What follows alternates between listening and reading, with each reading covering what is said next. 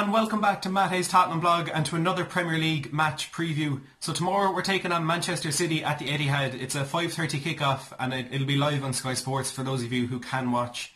So today I'm going to be going through my predicted lineup for the game ahead and what I'm expecting to see from both sides throughout the match. So before I get into all that, I am going to be giving away a shirt in the next week or so. So if you want to be in with a chance of that, winning that, make sure to keep an eye on the channel. And if you do want to subscribe for more videos like this plus interactive live streams, please go ahead and hit that button down below the video and make sure you hit the notification bell so you get notified whenever I upload. So let's get straight into things. I'm going to go with my starting 11 first. So I'm expecting to see a pretty similar team to what we saw against Aston Villa last week, but with one or two changes. Obviously I think Hugo Lloris is going to start in goal, and the right back discussion is one that's been going on a lot throughout this week, but as I said in my video yesterday, I do think and I do hope that Kyle Walker-Peters will get the nod over Serge Aurier.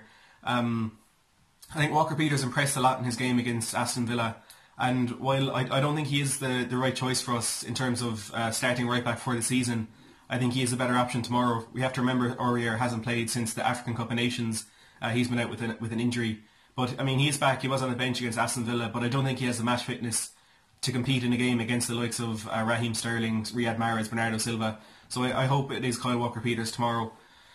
In central defence, I think we'll see Jan Vertonghen return. Of course, he was left out of that squad that faced Aston Villa last week, but we've heard a lot that there was nothing to it. It was just a footballing decision from Pochettino. But I do think we'll see Jan Vertonghen return tomorrow alongside Toby Alderweireld. I don't think Davinson Sanchez has done anything to miss out in the starting 11, but I think there are just better options there for us tomorrow. And I think we need that chemistry between Alderweireld and Vertonghen if we are going to deal with Man City's attack. And it will be Danny Rose in left back. I know obviously Ben Davies signed that new 5-year deal and he does look to be in Pochettino's plans. But I think again, because of the style of team that we're playing with City's their pace on the wings, I think Danny Rose will be better equipped to deal with that than Ben Davies. And of course Ryan Sessegnon is still injured, so we definitely won't see him playing tomorrow. Now for the two in midfield, because I do think it's going to be a 4-2-3-1.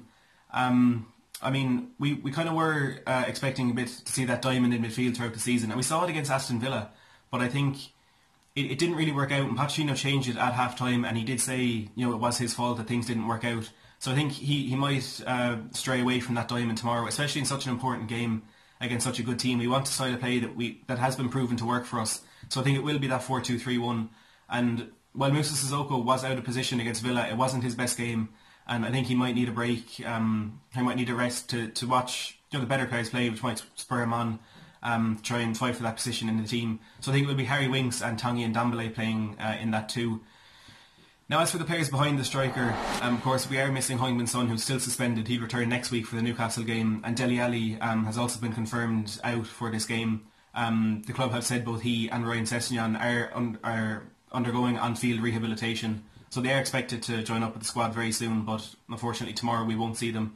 So I think there's not much choice behind there, because Pochettino has also said Giovanni Lo Celso will not be starting the game tomorrow, and he may be involved in some shape, but he won't be starting the game. So I think it will be Lucas Eriksen and Lamela playing behind Harry Kane, which, look, it's a really strong team. The only position you can really look there and think it should be better is perhaps that right back position, but I'm not going to keep coming back to that because it is what it is for the season ahead, and we need to just use the players that we have.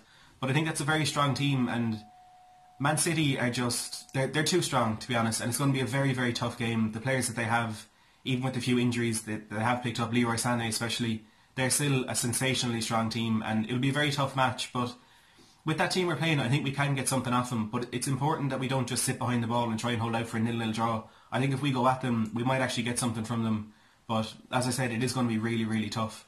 Now as for Manchester City's team news, they are expected to make a number of changes from that game against West Ham. Bernardo Silva didn't feature at all in that game at the London Stadium, but he is expected to start the game tomorrow, and to be honest, it would be surprising if he didn't. He was of course one of their best players last season, and in this their first real test of the year, and we expect him to play.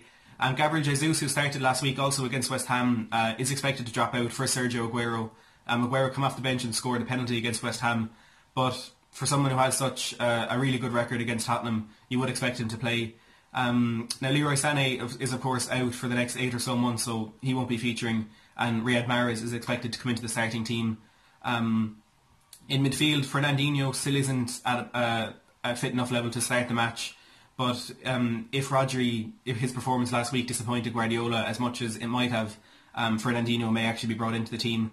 Now, in the fullback positions, Benjamin Mendy is still out, so Alexander Zinchenko is expected to keep his place in the starting 11, and their new signing, João Cancelo, is expected to start on the bench. So it looks like it will be Kyle Walker playing in that right-back position. So there is a few different players missing for Manchester City, but it doesn't seem to me that it weakens them at all. Like, I mean, you're missing Leroy Sané, and you have Sterling, Mahrez and Bernardo Silva who can't play in there. And I do think Sterling is the player we have to worry about the most tomorrow.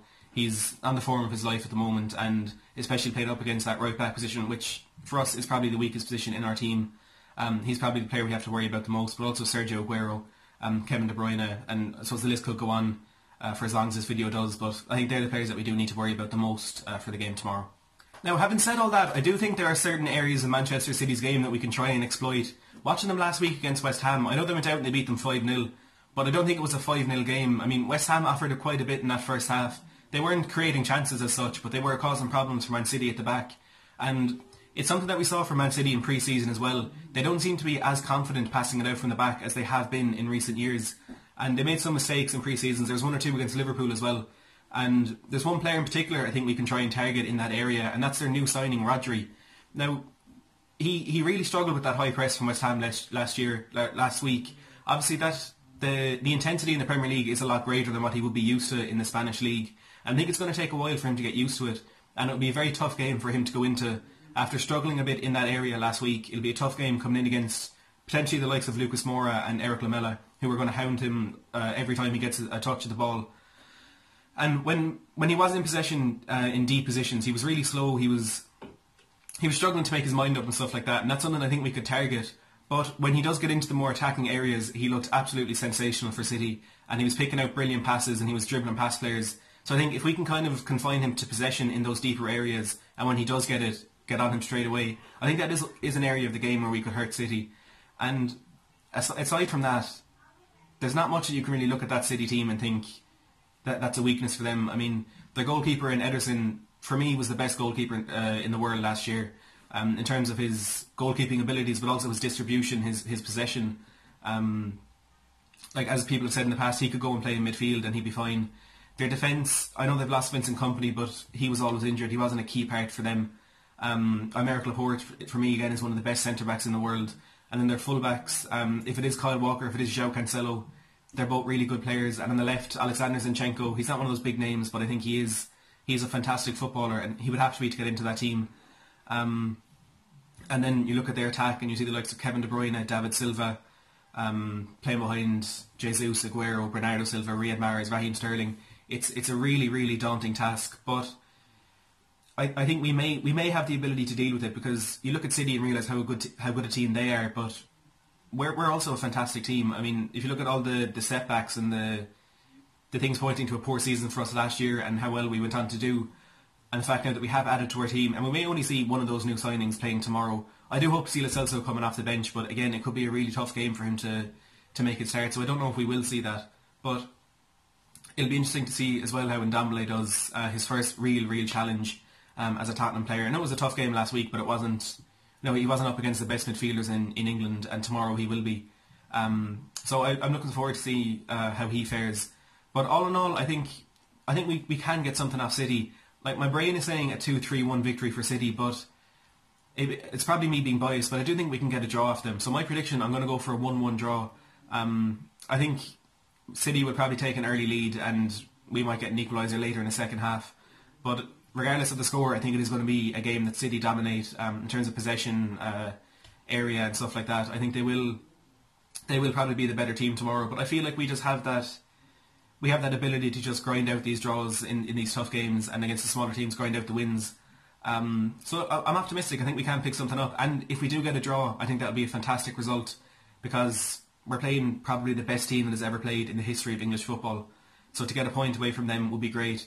Now, looking how we did against them last season, obviously we knocked them out of the Champions League. It was a 4-3 defeat at the Etihad, but I don't think we can use that game as a kind of marker of where the two teams are at, because it was just such a crazy game, and we're never going to see something like that happen again in the near future between the two teams. But looking at the game we played against them a couple of days after that in the league, they scored a really early goal with Phil Foden putting them ahead, and from then on it was a very even game, and both teams had chances. I don't know, we had even had Juan Foyth in right back that day, and he did pretty well. So Kyle Walker-Peters might have a good game tomorrow. If he does, I think we're in a really, really strong position. So as I said, I'm going to go for a 1-1 draw. So I want you to leave in the comments down below what you think the score is going to be, and put down your prediction for the first goal scorer as well. And we'll see who can get it right. Now, as I said, I am going to be doing a giveaway in the next week or so. The winner from my last giveaway never claimed the prize, so I will be running that one again. I'm also going to leave a link to a Facebook group that I'm running in the description down below. And I'm also going to be doing a fantasy football league. Again, link in the description below, and the code will be there as well. If you want more content like this, plus interactive live streams throughout the season and different fan discussions during the week, please don't forget to hit the subscribe button down below and click that notification bell so you get notified whenever I upload. If you have enjoyed this video, please don't forget to give it a thumbs up. Thanks for watching.